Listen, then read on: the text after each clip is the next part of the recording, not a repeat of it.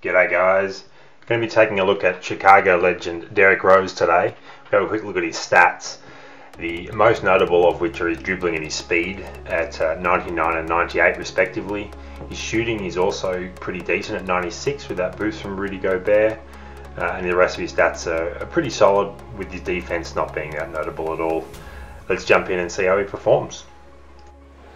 So I did my usual 3 league drives against league mates to test him out, and we're off to a pretty good start, hitting the tip-off 3, and then there's massive dunk on Kristaps Porzingis there. That was awesome.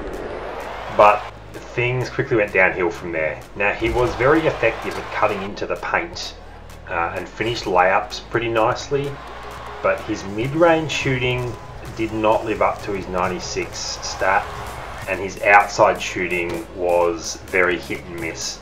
I think one of the big issues is that he's quite short for a shooting guard. I think if he was in a point guard position, things would be a little bit different.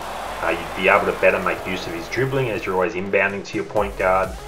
But given that he's a shooting guard, I was not as impressed as I was hoping that I was going to be. So he's probably not someone that I would go out and spend money on unless you were specifically looking for 99 over players, and he's currently the only optionable 99 over in that position.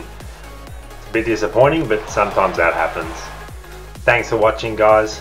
Please make sure to give the video a thumbs up if you enjoyed it, and to subscribe to the channel.